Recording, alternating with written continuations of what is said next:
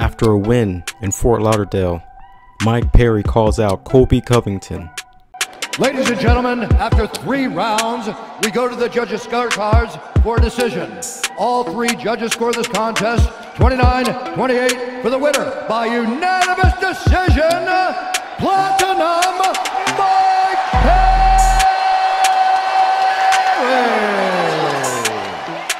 Any thoughts on what might be next here as we move forward in 2019? Well, I heard Darren Till got himself into a little trouble there. I'm trying to make a jump in the ranking system, trying to get my hands on Colby Convington. These guys fight once a year, it seems like. I'm fighting so many dang times, I can't even keep count. That's 18 in the past 4 years. Let's get it, baby. 19 coming soon. On a recent episode of the Believe You Me podcast, Michael Bisping talks about Brock Lesnar leaving WWE for UFC. Former UFC heavyweight champion Brock Lesnar kicked off the show. His advocate Paul Heyman started the match saying that they were going to get out of there early if they weren't going to main event the card, and they were heading on a flight to Las Vegas where they ultimately respected his client, something along those lines, alluded to coming back to the UFC, and reports were right after the show, UFC is targeting Brock Lesnar versus Daniel Cormier for their August card.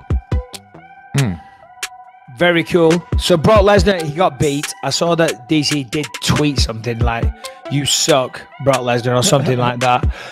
All right, but that's good. I'm happy for DC. He deserves it. You know, he's been... you know, we know what he's achieved. I don't need to go through it. DC's the man. He's a great ambassador for the sport. He coaches a kids' team. You know, DC's just a genuinely good guy and a great fighter and an asset to the UFC. So I want to see him get those big paydays. You know, it's weird. People talk shit. Oh, it's bullshit, man. He's holding up the division. But it's natural. Would you not want to fight an easier fight for 3-4 times the money that somebody else may generate? You know, come on. And then if he wants to, he can still fight those people after he beats Brock Lesnar, which I'm assuming he will with relative ease. And then he can take on the Stipes, the Dos Santoses, the Francis Ngannous. That's one I'd love to see. But yeah, thoughts, Lewis, doggy, baby boy. What up, baby boy? What up, doggy? I mean, look, how much is he holding up division? When was his last fight? It wasn't even that long ago. November against Derek Lewis. In November, it's not holding up the division. I mean, it's a few months. I've spoken all about this a lot. So have you. You have clear criteria. You know, if he wants to wait for a big fight and they're negotiating shit, it's been a few months. You know, if it's been a year, if it's been 16 months, 18 months, and you're like, God damn, dude, fight. What are you doing? But it's a few months, and he has every right to field the options and to see what's out there now. Separately from that, having nothing to do with Daniel Cormier, I'm just over Brock. He got busted for steroids the last time, I believe, right? I'm not wrong about that. Yep. So something it was something weird about that in the Marcon fight. I don't believe that he's a clean fighter. I don't believe that there's any upside besides the fact that you're going to get a few more eyes on the sport for that pay-per-view. I think that anybody at this point, anybody who's ordering a pay-per-view because Brock Lesnar is there is already aware of the UFC. So the potential of turning those fans over and turning them into hardcore fans, I think you've squeezed that enough, you know. And it's just it's a backward step in my opinion. I think we should be looking at putting the absolute best fighters that have given their lives to mixed martial arts forward and giving them the bump. And the UFC can create a star out of almost anybody that can win fights, and that's what we should be looking for. Well, I totally agree with what you're saying, and it's kind of an interesting one because, as you say, Lesnar's fought a few times in the UFC now. He was the champion. He got destroyed by Cain Velasquez. Last fight, he beat Mark Hunt, but we all know Mark Hunt can't wrestle. On the feet, he can take out anybody on his best day. But wrestling-wise, he was always going to lose that fight if Brock Lesnar used his wrestling, which he did. Then, of course, he tested positive. As we all know, you nor I am a fan of anybody that does that. But you're right. What were the pay-per-view numbers for UFC 200? I know they were big, but it was UFC 200. Yeah. You know, so, and as you say, anybody that's going to watch Brock Lesnar in the UFC now, if they followed him there every time, you've got to think that they kind of know that he's not very good at MMA. Yeah. It's just short-sighted. I get you'll get him another 500,000 pay-per-view buys that you wouldn't have had. But at what cost? You know, you have Harrington. Well, it looks like Lesnar's minimum's about 1 million pay-per-view buys. Yeah, I believe it. He's huge. Like, you know, he will always sell pay-per-views very well, but I just don't know, you know, how much is that worth it when you sort of, you want hard, you want to, in my opinion, you want to turn people that don't know what the sport is into casual fans. You want to turn casual fans into hardcore fans, right? That's sort of like the process and the life of the MMA fan. And I just don't know if you're turning casuals into hardcore fans by getting Brock in anymore. I don't know. Go ahead. But why wouldn't that work? Why wouldn't that work? If you know the 500,000 pay-per-view buys come in and the rest of the card is awesome, let's say it's, you know, a stacked card like a lot of those monster cards are, and these people watch and they're like, holy shit, this is my first time buying a UFC pay-per-view. I'm watching the next one because this was fucking awesome. Yeah, okay, Brock Lesnar got destroyed, but it was actually really cool seeing what someone small like Daniel Cormier can do to him and all these other great fights. And as you say, that is part of the allure of Brock Lesnar for the UFC, to put him on the card and pay him the money that, you know, no doubt he gets paid, which I'm assuming is a lot. Yeah, I mean, there's a number of people there. I think that number is smaller and smaller each time they bring Brock Lesnar back. You know, and, you know, who knows? This is all just kind of hearsay, and, you know, us talking out of our ass, but I just don't see the upside in that. I think that they should be really focused on, forget the freak show fights, forget all the ones, the CM Punks and all the guys that, you know, it's just bells and whistles. So what's great about the sport is that it's the greatest sport in the world. You don't need the bells and whistles. On episode 129 of the Below the Belt podcast, Brendan Schaub exposes boxing's Big Baby Miller's team and talks about his failed drug test. Remember that MSG fight with Anthony Joshua where the pre-sale was like the record sales for a boxing event? So that was supposed to happen? Here's the thing about that. Little weird, just so the fans know what's going on here. So when they say fastest boxing fight to ever sell at Madison Square Garden, you realize that Eddie Hearn's team is buying all those tickets. Oh. They buy a majority of them before they drop. Wow. So there's only a few to the public to sell, and then they sell them at a higher price. But carry on. Shady. Yes. All right, so for that fight, he was supposed to fight Joshua, and it turns out that last week he popped for a test in March 20th for, they said it was, first of all, it's Voluntary Anti-Doping Association, and they said it was adverse findings. It turns out it's this thing called GW1516 that he says, and his team said that we didn't do anything, knowingly take anything at all. And then, so this is what the description of that thing does. One of the primary benefits of GW1516, for sure get easier to say, is that it increases aerobic power and endurance for obese and elderly. Lift for the World breaks down how the drug is used by athletes to gain unfair advantage. That's just a website for Lift. GW51516 is not a SARM, selective androgen receptor modulator. Rather is a proliferate activated receptor. Okay. Basically helps you last longer, push harder, stronger. Okay. So this can help you not just with cardio running, but also in the weight room, since you can push out another rep and work out for longer without becoming tired. Yeah. Where do you get this shit? So that was one thing that happened, and then his team says that he was innocent. He didn't only take anything, so they wanted to test again, another sample. His team was like, let's test again. Yeah. That means his team, he lied to his team. Probably. It was like, I guarantee I didn't do anything. Like, let's test again. And he's like, then, yeah, no doubt. Let's do the second test came back with HGH and EPO. Hey, man. All right, Big Baby. And I like the guy, met Big Baby, one of the nicest guys in the sport. If you're going to cheat on a drug test, at least attempt to pass the fucking thing. I assume you guys are on shit, but come on, don't just don't mock the whole fucking testing. At least, you know, kind of go about and be like, what the, you know, at least do shit where you, this is like if they took a guy randomly out of Gold's Gym and tested him, I expect this shit to, all this, HGH, this new SARMs, and then no, it's fucking, not a SARM, but. You know what I'm saying. All this shit, EPO, of course you get tested, bro. And what's this is video here? This is after he admitted fault. So this is his post on Instagram. This is your boy Big Baby Miller here. A lot can be said right now.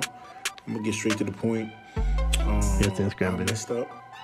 I messed up. I made a bad call. Well, 3 bad calls. A lot of ways to handle the situation. I handled it wrongly, and I'm paying the price for it.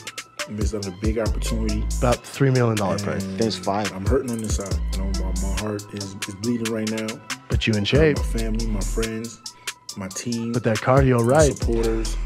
But I'm gonna own up to it. I'm gonna deal with it. I'm gonna correct it, and I'm gonna come back better. And I'm humbled by the experience to understand. I don't know about better, things, man. And I'm gonna leave it as that. You know, I love you guys, and I appreciate you guys out there. And you know, fighters, we go through a lot, and I don't want to make it a bad name for ourselves. You can stop it, Chin. All right. Here's the thing. All right, cool, man. I accept it.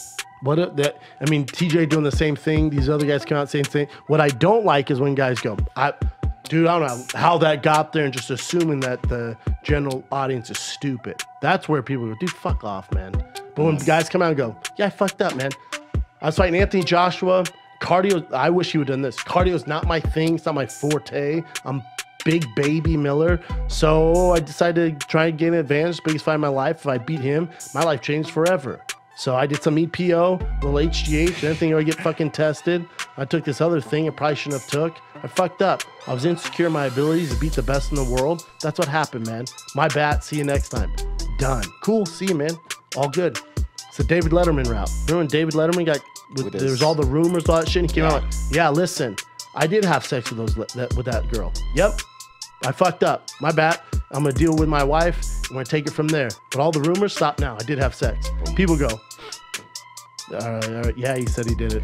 Moving on. The problem is when you go, I was dick pills at a gas station, man. No, I didn't do shit. Oh, it's pulsing. Dude, just address it straight on. You're good. Like this, I was a Big Baby Miller fan already. Was he going to beat Joshua? Probably fucking not. Huge underdog. I don't know what the odds were. Huge underdog. Same underdog fights that you got on that ESPN, that shit show. So, I'll take it.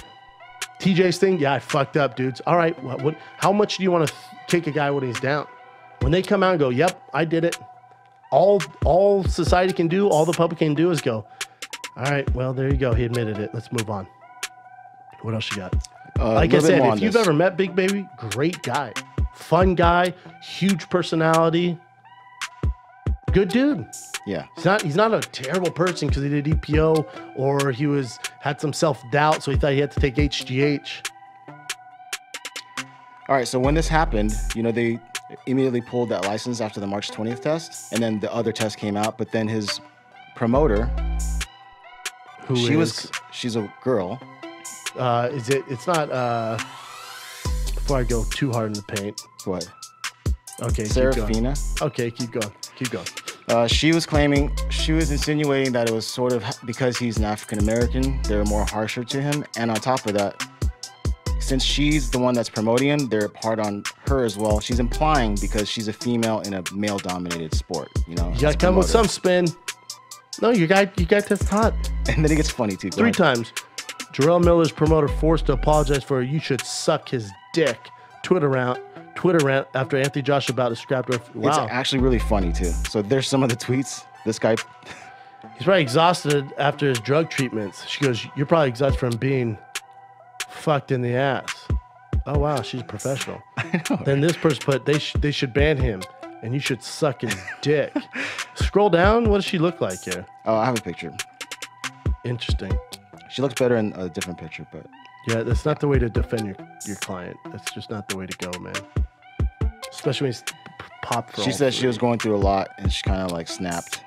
And this is what she said after everything. My statement regarding race was taken off context. Of course, he didn't test positive because he's African American. I felt that the backlash he was receiving was more than any other. Not true. Go to TJ Dillashaw. Go to John Jones. Go to anyone who tests white, black, Mexican, Brazilian. You test hot, people go south on you fast. Her comparison was Ortiz for popping and then Canelo popping twice and then them being still signed. Canelo? Maybe Mexicans? People? Hold up. Canelo got it awful. Canelo got it really bad because the Mexicans thought he was giving Mexicans a bad name because he went, I got it from eating tacos in Mexico. Mexico, what the fuck? No, that's not where you got it. You got it because you're fucking injecting needles in your ass. Then Americans went, fuck, he tested positive. But they're not going to drag him over the coals. The problem here is Big Baby's not that big of a name. He's not that well-known house name. He was getting this huge opportunity. So now, this is such a black eye for him because his first big opportunity, now he's known as a steroid guy, and he's 300 pounds. This is why it sucks for him. So when she goes, it's different because, no, what are you talking about? No, Canelo's body of work got him over that. Who? Ortiz? Luis Ortiz? They said because they got licensed and they took away Jarrell's license.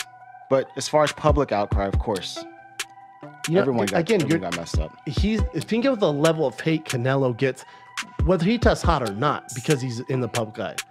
He gets more hate on a Monday afternoon than Miller has gotten his entire career for testing hot. It's a terrible comparison. And also, it's so unprofessional. Her saying, suck my dick and all that stuff. What are you doing? Exhaustion, getting fucked in the ass. All right. Moving on from this. Does anyone look at that and go, oh, I want her to work with me? Jesus, man. What else you got? So just to close this out. But also, Miller, if you're going to do steroids, come on. Don't get tested EPO like you're taking too. shit at fucking Gold's Gym. EPO. What else you got? So Joshua is now, he's going to fight someone else. They're going to announce it later this week, sometime this week. And then he also posted this. If you have not already, hit that subscribe button with its notification bell and leave a comment in the comment box below of what you thought of the video, and tune in for more on MMA News Outlet.